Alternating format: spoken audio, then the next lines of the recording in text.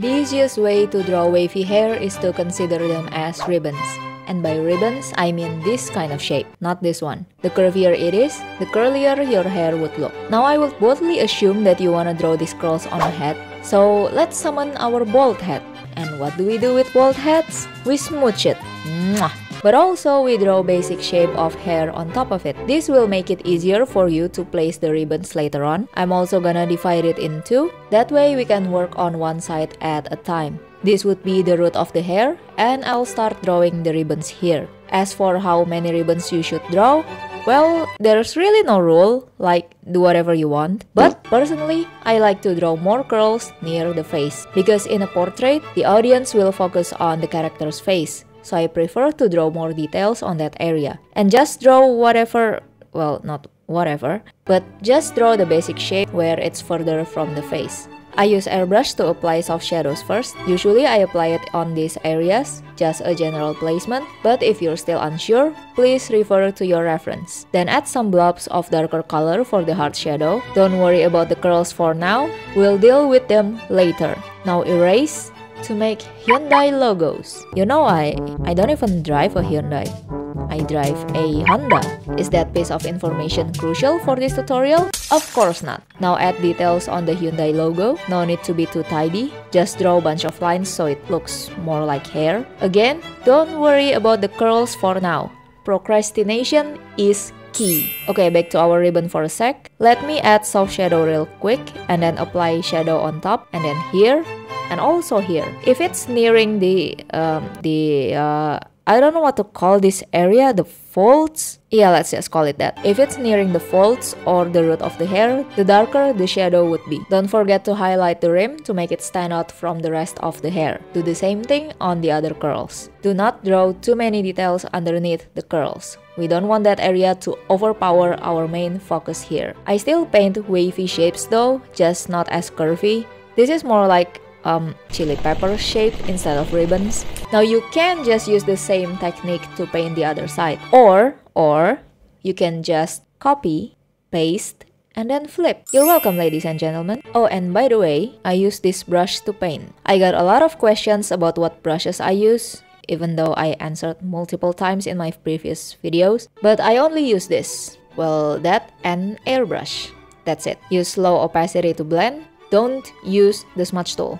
Not recommended. Feng, what about the highlight? Okay, there are some levels of highlights I usually use, so bear with me. The first one is the basic highlight. I only apply lighter color on normal layer, not add layer or color dodge layer. Well, at least not yet. I'll talk about that later. If you use add or color dodge right away, the highlights might look unnatural and the hair would look like really oily, like oily London. Again with the Hyundai logo. And don't forget to highlight the rim of the curls. If you think the highlight is too strong, erase it softly with airbrush. Okay, highlights level 2 is not actually a highlight. It's more like adding more colors so the hair look more interesting. Create overlay layer, lower opacity, and pick whatever color you like. I recommend less saturated colors so the hair doesn't look too bright. You can change the color with filter, hue, and saturation. For highlight level 3, we can finally use the add layer. You can use color dodge, but I prefer add because the glow is prettier.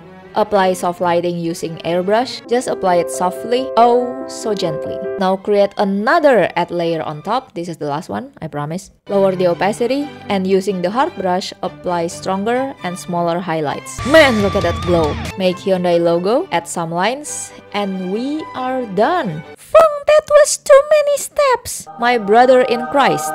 Beauty needs time and effort and hard work and tears. By the way, you can also add some hair strands for extra something something.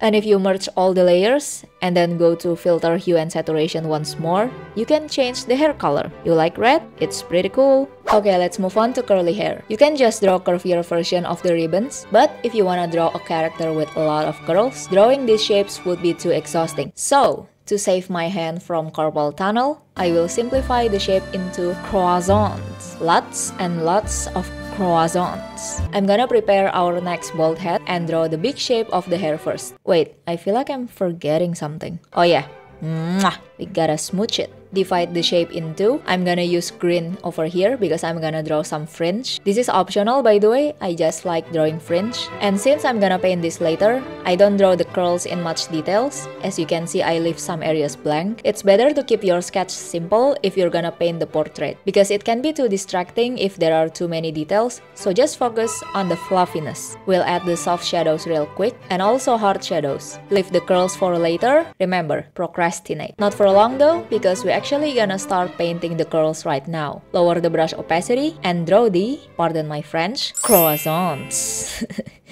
What am I saying? Okay, for this, use big brush and low opacity. This way we have a fluffy and volumized, I don't think that's a word, a non-flat hair base. Let's just call it that. Before we add detailed curls on top. For this part of the hair, the one placed behind the face, we'll leave it in less details as to not overpower the details in the face. After merging the layer, start painting over the sketch. This might look overwhelming to paint, so the way I paint the curls is like this. You can go ahead and pause and read. Just remember that this is just the base shading, so focus on the fluffiness instead of details. Once you already familiarize yourself with the shading technique, you can just turn off your brain and just enjoy the shading process.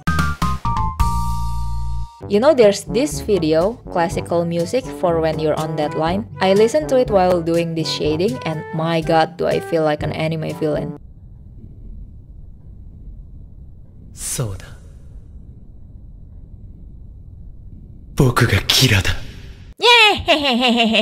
The music is really good though. I recommend checking it out if you're on a deadline and need a boost of motivation and energy.